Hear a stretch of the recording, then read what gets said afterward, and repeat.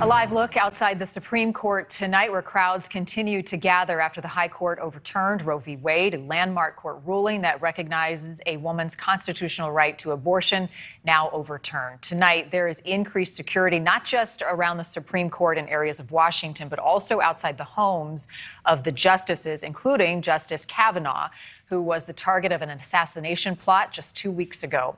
Correspondent Tom Dempsey joining us in Maryland tonight with an update on the security in place this evening. Tom. Hey, Marnie. Yeah, ever since that draft opinion leak around 6 weeks ago, we've seen protests and vigils outside the homes of some of the more conservative members on the Supreme Court. That includes Justice Brett Kavanaugh. You can actually see his house behind me here in suburban Maryland. And over the last few hours, we've seen a very small group of protesters come by saying some chants and waving signs here. Lots of police officers as well, as we see these protesters coming out right behind me. You can see the signs that they're holding right now. But again, many police officers also remain out here as they continue to monitor this area following this decision earlier today. This decision must not stand! With the Supreme Court decision overturning Roe versus Wade bringing another wave of protests, concerns remained on Friday over the safety of the justices. I call on everyone, no matter how deeply they care about this decision, to keep all protests peaceful. Peaceful, peaceful, peaceful. President Joe Biden called for calm shortly after the ruling came down, and Washington, D.C. fully activated its police force through next Tuesday in response.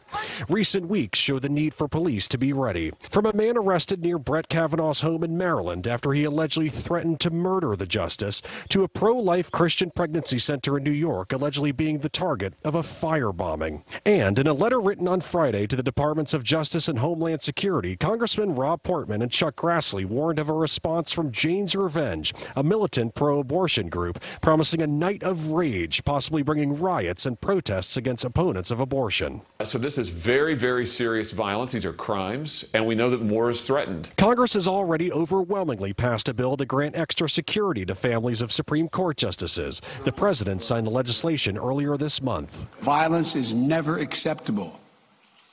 Threats and intimidation are not speech. Now, as emotion runs high yet again, a hope for peace and safety in the aftermath of a historic ruling. Peaceful protest is always encouraged, but violence must always be condemned.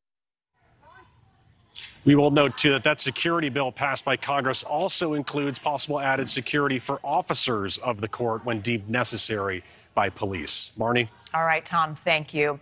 Stick around. Leland Vittert hosts Dan Abrams Live next.